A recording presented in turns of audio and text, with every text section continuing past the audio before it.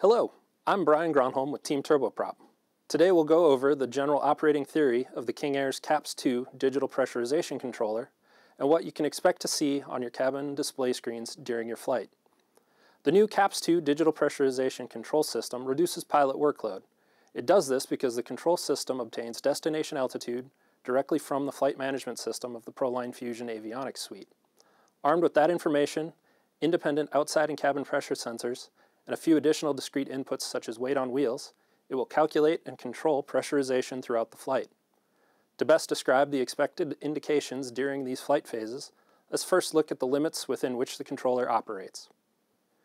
Here we have a chart depicting aircraft altitude versus cabin altitude. Cabin altitude is across the bottom here, aircraft altitude runs up the side. The shorter chart below will also be used to plot the aircraft and cabin altitudes as a function of time for our example flights. Let's add the limitations for the controller to the top chart. First, we have a bottom limit of delta P, 0. There is a separate mechanical valve on the aft pressure bulkhead that mechanically will open in the event the cabin delta P becomes negative or below this line. Second, we have the upper limit of either 6.5 or 7 delta P, depending on your airframe options. This limit is maintained by the mechanical max delta P safety limiters built into both outflow valves. Either valve's limiter can trigger this safety function. Just to help with depictions later, let's go ahead and fill in the delta P curves in between here at 1 psi between each of those lines. Most importantly here, we have the controller's scheduled delta P limit. This line is the delta P limit that the software in the controller will target for a given altitude during operation.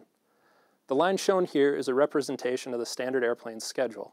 This schedule is not a single delta P value for all aircraft altitudes. By varying this delta P limit with altitude, we can achieve a balance of passenger comfort and performance across a wider flight regime. Airplanes equipped with the alternate pressurization option, common for air ambulance operations, will be able to toggle between that variable delta P schedule and a fixed single delta P value schedule shown here at the top of the chart. Additionally, there are limits for maximum commanded aircraft altitude here at the far end of the chart, where the red indicates the cabin altitude high warning message.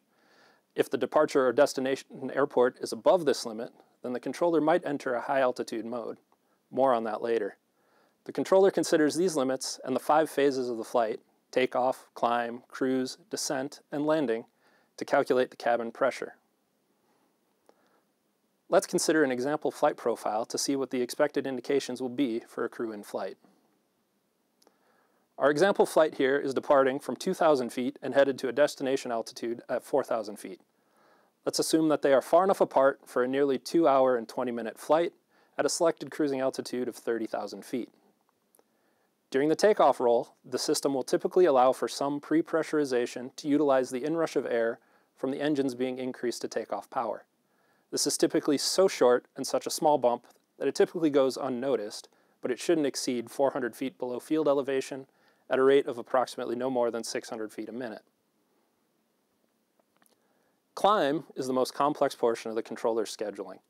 While the airplane altitude is still below the scheduled delta P limit, the cabin will climb or descend at a rate target of approximately 100 feet per minute towards the destination altitude. We're feeling pretty sporty here today in our example, and so the aircraft itself is climbing at about 1,700 feet per minute for this first 6 minutes of the climb. As you can see, after those first 6 minutes, we hit the scheduled delta P. At this point, the system will now work to maintain the cabin delta P at the scheduled limit for the remainder of the aircraft's climb, all the way up to our cruising altitude in the upper right-hand corner of your chart. We've also slowed our climb rate to a more sedate 1,000 feet a minute for the remainder of this climb. So as the aircraft is climbing, it is constantly updating the maximum altitude as top of climb. Once we begin our descent, it will use this top of climb and our destination elevation plus 1,500 feet to calculate a descent line between these two target points.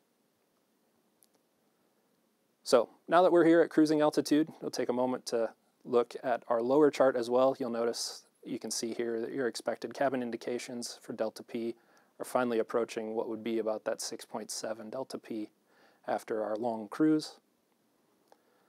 So now we begin our descent. The system during descent will control the cabin, aiming for this line at a descent rate of between 500 and 600 feet a minute. The goal for the controller is to bring the cabin to field elevation at a point 1,500 feet above the field. This is so that upon touchdown, the cabin should already be at 0 delta P.